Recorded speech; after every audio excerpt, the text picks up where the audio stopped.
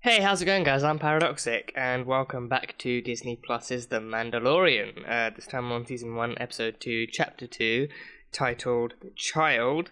And I think we can guess who that child is. Based on how the last episode ended, I think we can guess who the child is, and it's Baby Yoda. But not only is Baby Yoda the child, Baby Yoda is also the bounty. So we were introduced to the Mandalorian, who is a bounty hunter. Started off as a foundling, so I think, I took those flashback scenes to infer that he was taken as a child and trained to be a bounty hunter along with other Mandalorians. I don't know. I don't know if it's because it hasn't been referenced yet, or if it's just because my lack of in-depth understanding of the Star Wars lore and its universe. But I don't know if it means that Boba Fett and Jango Fett are bounty hunters too, or if they just have the same helmets or something. I don't know if they counted as bounty hunters too. But the Mandalorian is, as of right now, the most bounty hunter we know of and we've seen, played by Pedro Pascal. And they kept, I think so far my favorite thing about that character is that they kept the voice behind so that because I think he's a character that does not take his helmet off for any reason. So it's good to know that it's very much Pedro Pascal under there. It's not some kind of body double doing stunts. I mean, it might be at some points, but for the most part it is very much him. So he makes an awesome Mandalorian, and he hates droids. But he reluctantly worked with one in the last one after it interfered with the bounty mission, and then killed it before it killed Baby Yoda. So he was given that by a guy working for the Empire. He had like a bodyguard troop of stormtroopers and stuff. So they wanted Baby Yoda for themselves, but they said that if push comes to shove, if stuff goes sideways, then they'll also accept proof of termination as proof of the bounty. So the droid took that to mean, just kill it anyway. But no, so I don't know what's going to happen with this one. I think it's safe to assume he's not going to hand a child over to the Empire.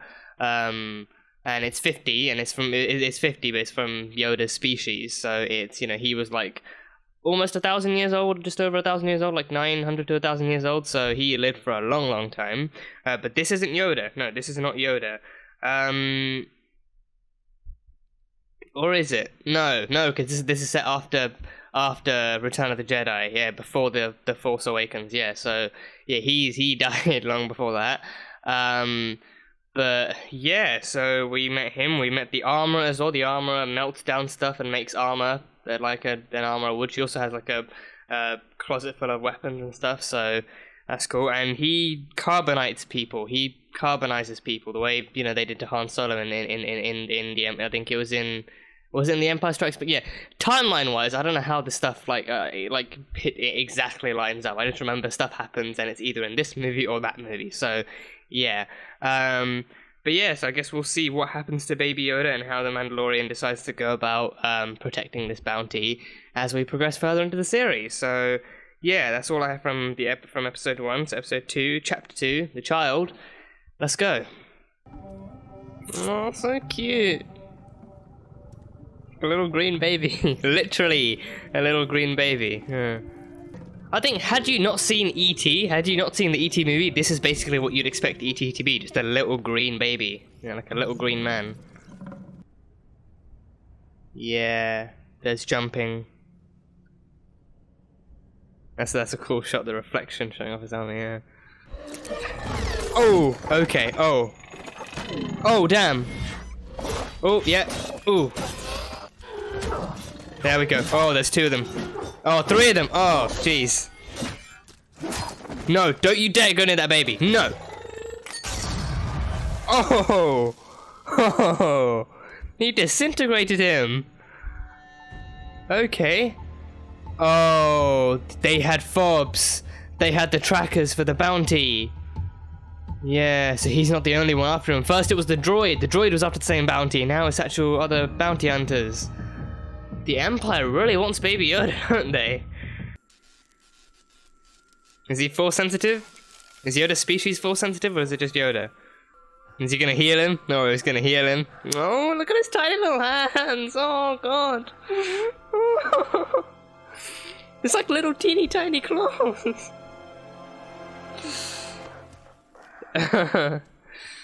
Oh. Oh god, I don't think I'm gonna get over Yoda. No, it's either Baby Groot or Baby Yoda. Disney, you can't make me choose like that. Oh, he's back. He's trying to heal him. He's trying to heal you, Mando. Let him heal you. You saved his life. Let him repay you the favor.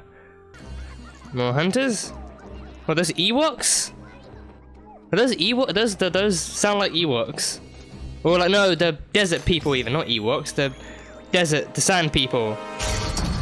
Yeah, sand people. Oh, damn. Oh, he's blowing them all up. Yeah, he's blowing them all up. Oh. My Baby Yoda just running up. Dude, wait for me, wait for me. Oh, he's actually hitching a ride. Where's Baby Yoda gone? Is he still there? Is he still how fast can he go? Oh no. Ooh, okay, that's quick. That was quick. No, yeah, he's tagging behind, yeah. Pretty sure he's actually making his own thing hover. He's making his own thing hover. Yeah, so he has to be force sensitive, yeah. Oh, oh. Ouchie. Good thing you got a helmet. Oh, damn.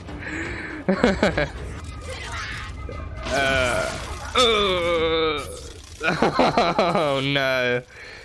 Save him, Baby Yoda! Oh, no, too late. Never mind. He's just sitting there waiting the whole time for him to wake up.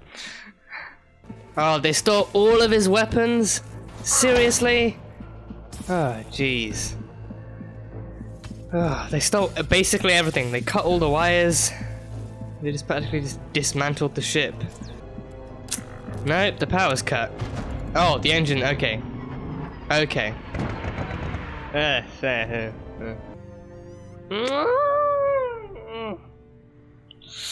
Stop with the cooing, it's too cute.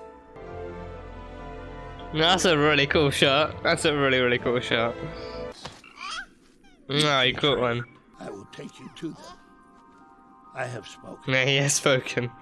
Spit that out. Oh, he's trying to swallow. Oh, it's like Baby Groot swallowing stuff. Oh, Jesus.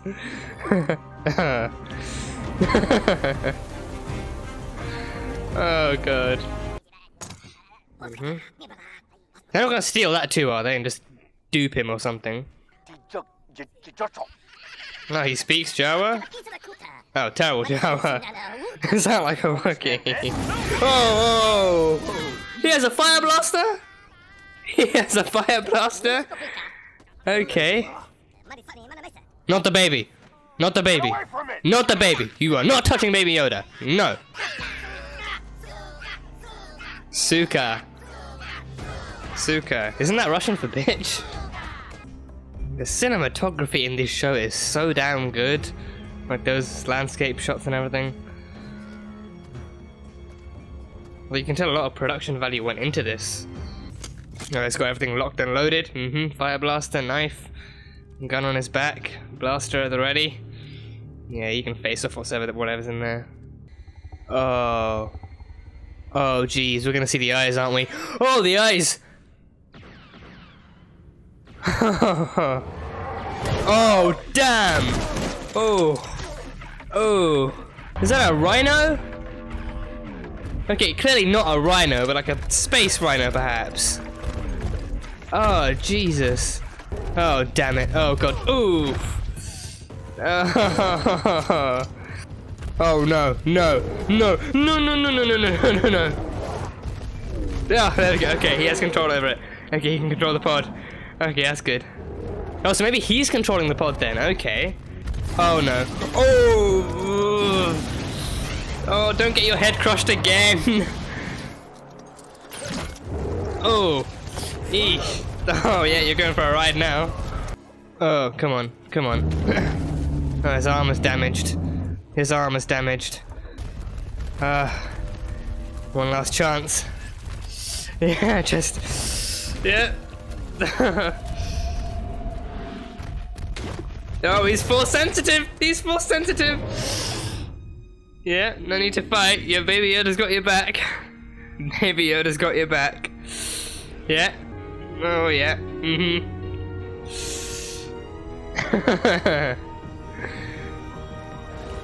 Oh, that music, I love it. Oh, he can only take so much, though. He can only handle so much. Oh! Oh, there we go. Took a lot out of them both to take that Mudhorn down.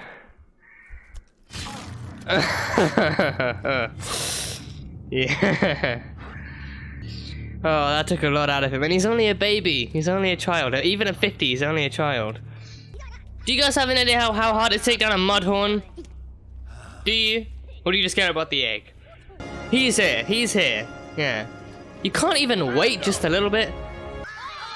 There's like a baby Mudhorn in there.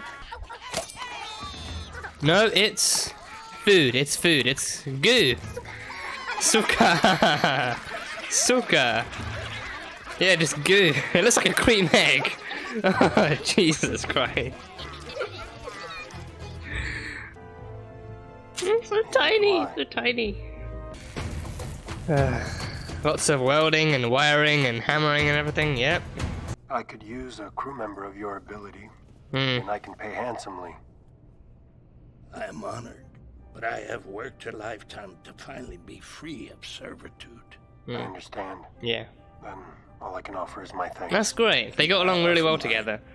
Thank you for bringing peace to my valley. Great. Well, I hope we can see him again at some point. He's a great character. I have spoken. You have indeed spoken. Yeah. Please feel free to speak again further down the series. Oh, now he's awake. Great. Now he's awake. Oh. Oh. I love that. No, I love that. I love that. I love that. Yeah, you can definitely tell something about Jon Favreau. Yeah. Okay. End of the episode. So yeah, that was fantastic. That was a great episode. Great continuation.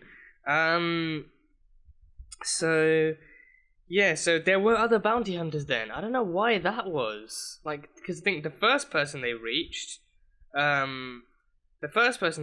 to, or at least the first person that Grief Karga, the guy in the restaurant who actually offered him the chit, I think he didn't mention any other bounty hunters on the case, and he gave it, and he said that this was a one-of-a-kind case, and that it was a case for the Empire. So I don't know why they suddenly have other bounty hunters on the case too. Like, they had the droid coming in and screwing everything up, and then he chose to kill.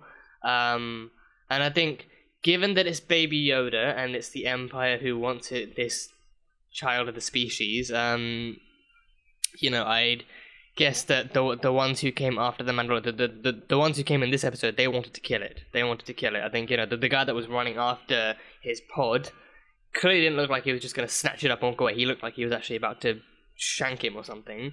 And they all had this tracking fob. So I'm guessing that, you know, because of the Mandalorian's reputation and stuff, they maybe expected a quicker job, or maybe they got, like, you know, maybe there was, like, in the droid, maybe there was some kind of failsafe. Maybe there was some kind of failsafe that, you know, that like sent a message back in case it got destroyed, because I think he did kill the droid. So in case it got destroyed, it sent a message back saying mission failed or mission sabotaged or something like that. So then they got a hint like that.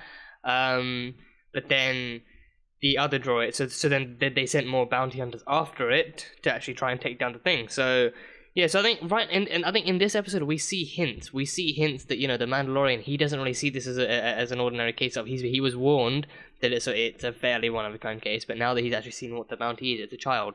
What, you know, like, what kind of bounty would a child be? And he knows what it's like to be taken like that. Like, he was a foundling, so I think he's got a lot more concerns he's got more concerns than he's actually putting forward or showing about Baby Yoda being the bounty. So I think he, especially since it's a child, he does not want to have to kill it. Like, you know, they said, and I think that probably makes him wonder too. They also said that, you know, we know this job can be, you know, pretty, you know, sideways at times. So if, you know, if you need to, then we'll also accept proof of termination as, you know, as a bounty. So it's like, you know, now that he knows what the bounty is, like, why would they accept the termination of a child as the bounty? But yeah, so I think we're like, it's kind of slowly sowing the seeds for that concern, and then slowly sowing the seeds for what he might do instead if he doesn't actually deliver it, or what he's going to do. So So that was cool to see. But Baby Yoda, he's so cute. He's so cute. Like when he was trying to heal up the Mandalorian, like you see like he's literally just like teeny tiny little claw fingers and stuff. It's like a baby's foot almost. And he's just so small. And Baby Yoda or Baby Groot, they're both products of Disney. I can't choose. I mean, if we had a crossover in the future, I would be ecstatic about that. But I can't choose between Baby Groot and Baby Yoda. I mean, one of them's no longer a baby anymore. Now we have teenage Groot. In the years between Guardians 2 and Endgame and Infinity War, we had him growing up into teenage Groot. So I think in order to revisit that cuteness, we have to go back and see Guardians 2. But now with Baby Yoda, we have Baby Yoda. I don't think there's going to be any time jumps for season 1 and season 2. But but for now, only one of them remains a baby. But yeah, Baby Yoda, he's just too much. I mean, Yoda himself was a extremely small being. So he was like over 900 years old. He was still like an adult and full of wisdom and stuff. So it was like, I think with Yoda, it was less of like with Yoda, it was less cute and it was just more like it's at times funny, like somewhat funny, but also just iconic, pretty much. But with Baby Yoda, it's very visibly understandable. He doesn't really talk. He just coos all the time, and he was chasing after the animals and ate one of them. And he tried to actively heal the Mandalorian too when he was trying to cauterize the wound and everything. So, he's there to help him. He even helped him with the with the Mudhorn. He's force sensitive then. So he is I think somewhat force sensitive. So, I mean, that makes me wonder if the Yoda species is force sensitive as a whole, or if it's actually select members and we're just lucky enough to get yet another force sensitive Yoda. I don't know. And even the Mandalorian saw it, even when he was struggling to even hold his knife out as one final kind of fighting move against the Mudhorn, and then it just stopped and he saw it hovering in the ground and he looked behind him and he saw Baby Yoda just holding him back with his hand. So he's seen that before. He's aware of this stuff. This stuff has happened. The Empire fell because of Luke Skywalker and all the rebels. So he's aware of what the Force is and what it can do and what it looks like too. So I think that makes him wonder, like, is this stuff still around? Is that really still around? Because I think Luke, because we see that in The Force Awakens, the big thing with Luke was that he exiled himself. I mean, it's set years and years afterwards, and this is set somewhat halfway between, but still, in that time, he did go away, he did try to train other Jedis, and then it all went tits up, and then he exiled himself. So, signs of the Force are somewhat rarer now, dark or light, pretty much. So, this is his first time seeing someone who's Force sensitive, and it's Yoda as well. I mean, Yoda is also known. He knows that he likely knows that this is a member of Master Yoda species. But because I think those stories would still be told down the line as well. Those stories would still be spread down the line, and people would talk. So he knows that stuff. So he's again, and it's another thing that raises it's the child, but it's also a Force sensitive member of Yoda species. So two things that kind of just kind of jumble up in his mind and make him process a lot more. So that was cool. But I think so. Baby Yoda himself wasn't carrying the pod then. He can walk. He can jump out of the pod and he can walk and stuff. He's quite slow, given he's a baby, but he can still walk. But I thought he was using his own force to actually carry the pod. But then that would that's a continuous exertion of the force, and it would probably it probably wouldn't have worked as well when he was taking down the Mudhorn. So no, the Mandalorian actually has the remote control in his gauntlets, and he actually carries the pod too. So when he was actually moving it out of the way for the Mudhorn and stuff, so it can travel fast too. It was just very easily tagging along beside him when he was hanging off the vehicle, the carrier for the Jawas and stuff. So that's cool. But yeah, the Jawas, they made a comeback. I think I called them sand people. I think they are sand people, right?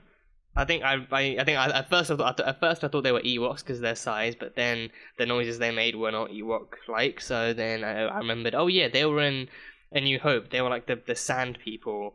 That except they didn't have red. I don't think the sand people had red eyes. I don't think that maybe in the remastered versions, maybe, I don't know, but they were cloaked and hooded figures where you couldn't really see their face. I think they had red eyes, yeah. But yeah, I think I remembered Luke calling them the sand people or something. So yes, that's how I remember them. But they are Jawas, and they are very, very dickish. They steal stuff and then they make you trade other stuff in return for the stuff that they stole from you. And they wanted an egg. They want the space rhino was called a Mudhorn, and it had an egg that cracked open, produced yellow goo that they call suka. And to my knowledge, suka is Suka is I think it's Russian for bitch. I think I'm not sure. I think I mean my Russian isn't very fluent. Just very just basically that one word.